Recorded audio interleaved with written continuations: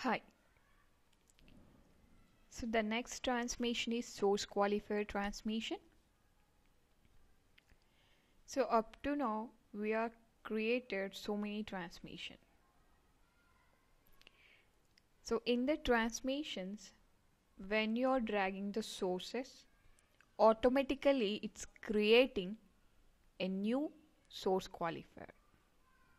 So what are the columns we have in the source? The same columns we are getting in the source qualifier also. Okay.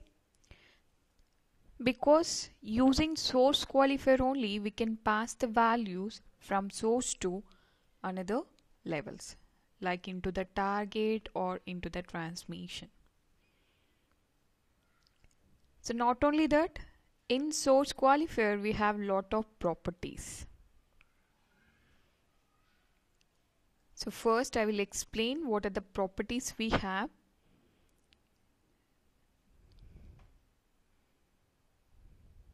Here I am opening the mapping. Create. I am creating a new mapping here.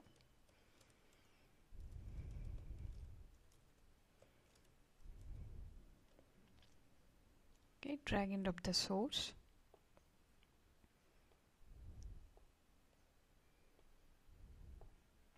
Okay, and I'll create the target after completion of the properties and explanation.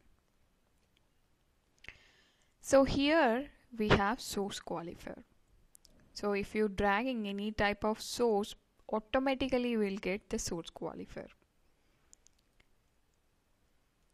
So here we have ports. These are the ports are input and output ports by default. And in properties we have lot of options. SQL query, user defined join, source filter, number of sorted ports, tracing level, select distinct, pre-SQL and post-SQL. So lot of options we have. So source qualifier, the performance wise it will help a lot. So here for example, if you want to join with any other table,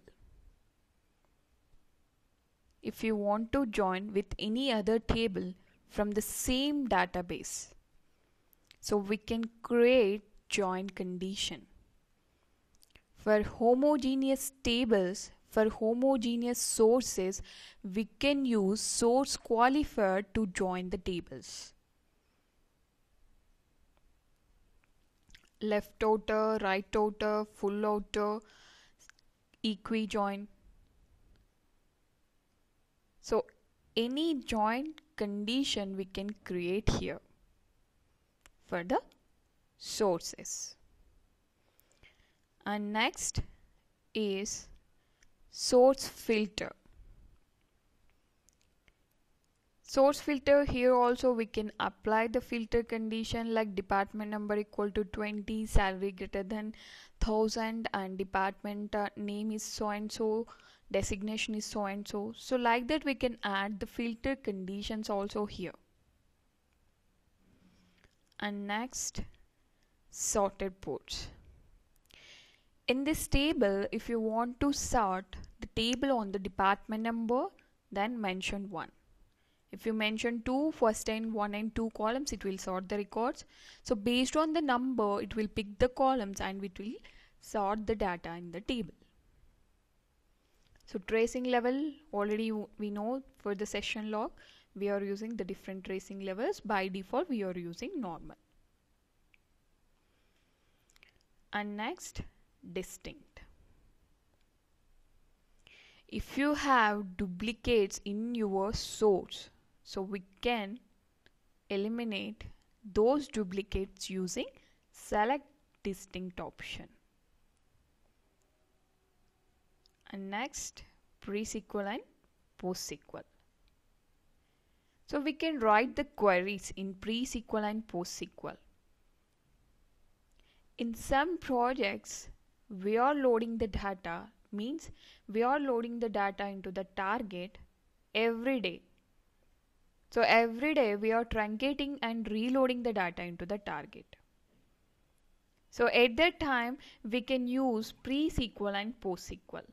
Before loading the data into the source qualifier, you can truncate the table or you can update the table. So any SQL query you can write in pre-SQL and post-SQL based on our requirement.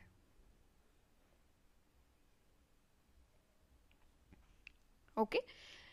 So like this, we can apply join and filter, sorted ports, tracing levels, distinct, pre and post SQL also.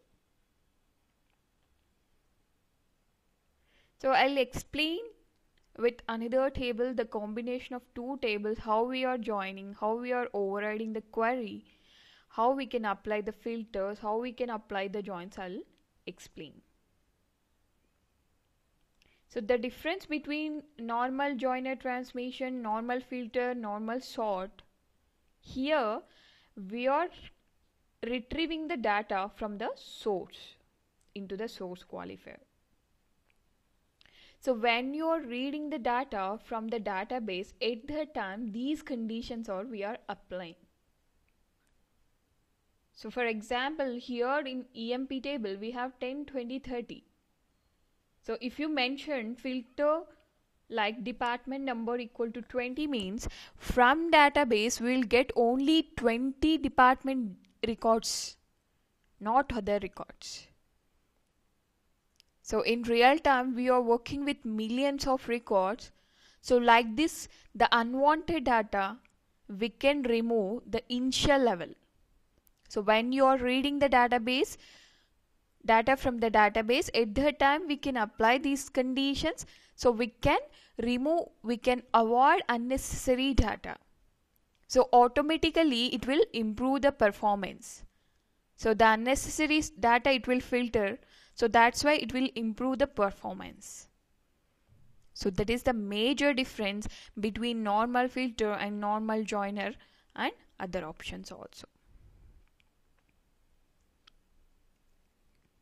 In most of the projects, in most of the mappings, so what are the maximum conditions, requirement related conditions we are applying in the source qualifier? Okay. So first I'm drag and dropping a new other transmission. It's EMP here. So those two tables are from the same database like Scott. Okay, these two are the homogeneous.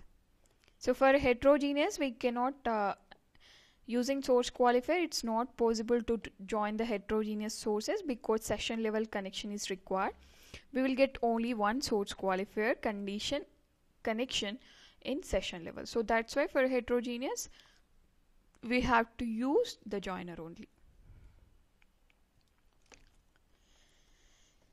So heterogeneous and homogeneous, that is another thing. But first, when you want to join any two tables, the requirement is two tables contain the common column. So when the two tables contain the common column, then only we can join the tables. That is the first thing.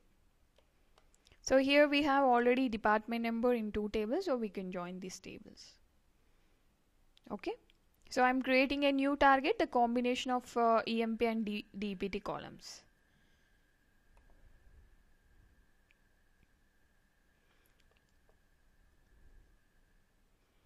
Columns.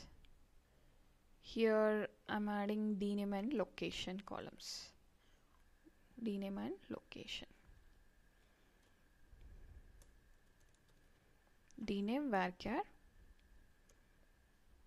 and this is location. This is also varchar.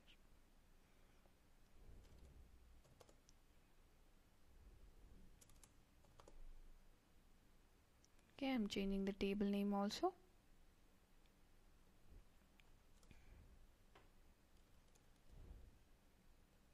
So if you want the primary key, you can add or you can disable also. So I'm generating the table in the database.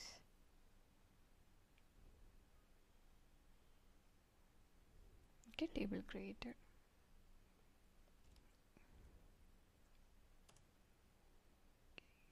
emp underscore dpt. So here drag and drop the target.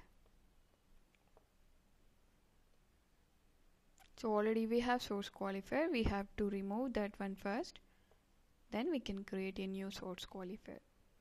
So if you have a number of sources, then just remove the source qualifiers, then create a new source qualifier transmission here on two tables. Okay, so from here you can drag and drop into the targets, auto link to target, from source to target. Okay, location, the name is different, that's why it's not connected. Okay, so here ports, go to ports are normal, input and output. In properties we can generate the query, generate SQL.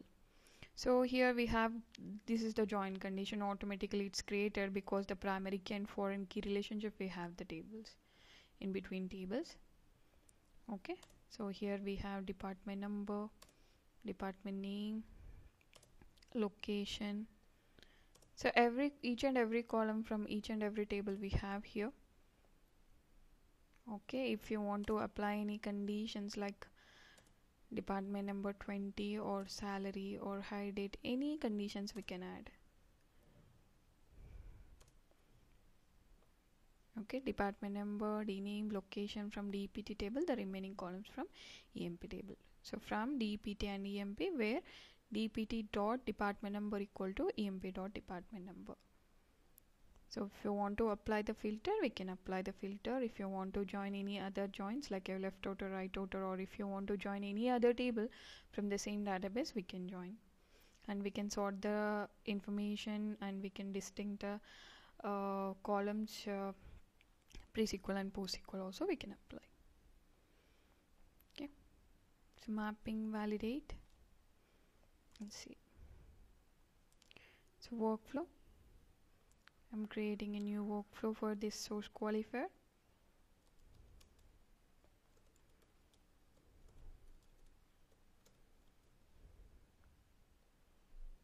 New session for this mapping, SQ.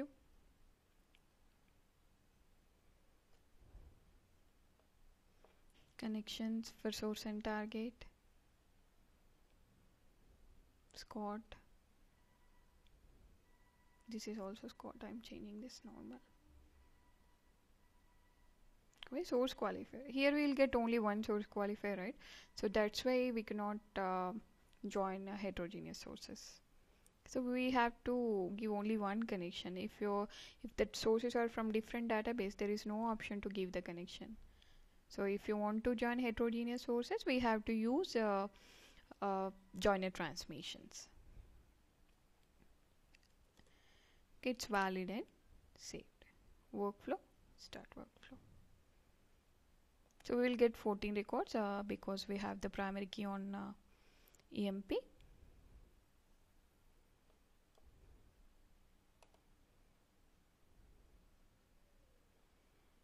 Okay, 14 records we got. So you can see the output here.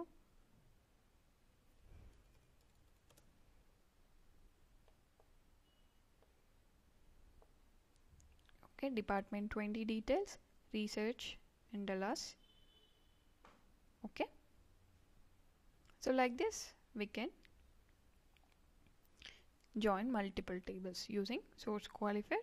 If the tables are from homogeneous, means if the sources are homogeneous, we can. So here I'm applying one filter condition.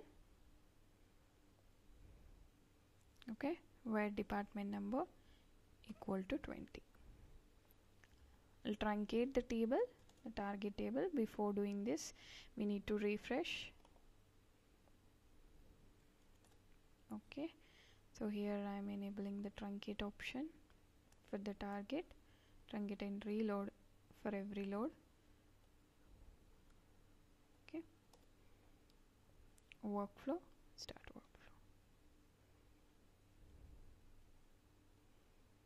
we will get only 20 department related details. Okay. Just I want to check whether it's applied or not. Okay, sorry. So here we need to override the condition, otherwise it will pick only that one.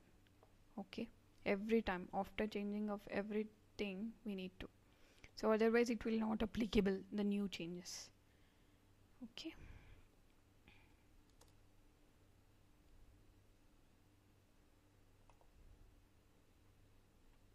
If you want, you can check that override query here also, so then you will get clarity whether it's updated or not. So department 20 now it's added. Start task.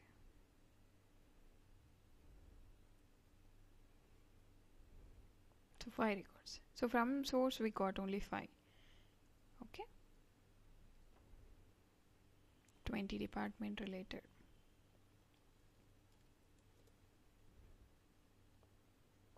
Right. Okay. So I'm selecting like sorting on dname.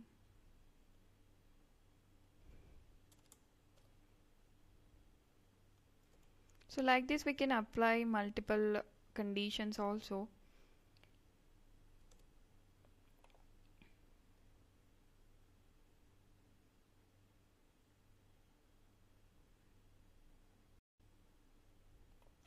On dname we sorted, we'll see it's dname. Oh, dname is here, it's only one. But anyway, so we can apply sorting or anything, so we can apply. Okay, so this is the source qualifier. Source qualifier is active and connected type of transmission. Here by default we have input and output ports. So different properties we have. Using SQL query override we can add other options also. Okay, so join we can create, filter we can apply, sort we can apply, we can eliminate the duplicates also, we can apply other queries also in pre-SQL and post-SQL. Like update condition also we can write, insert conditions also we can write here. So before loading, before reading the data from the source qualifier will perform the pre-SQL queries. After reading the data from the database, post-SQL queries will execute. The same way we have in the target also. In target pre-SQL and target post-SQL. Okay, this is the table name, and this is the name prefix, like if you have any database name like ODS dot the table name, mrdev the table name. So like that we can add that table name prefixes also, database names. Okay, next transmission we can see on joiner to join heterogeneous tables. Thank you.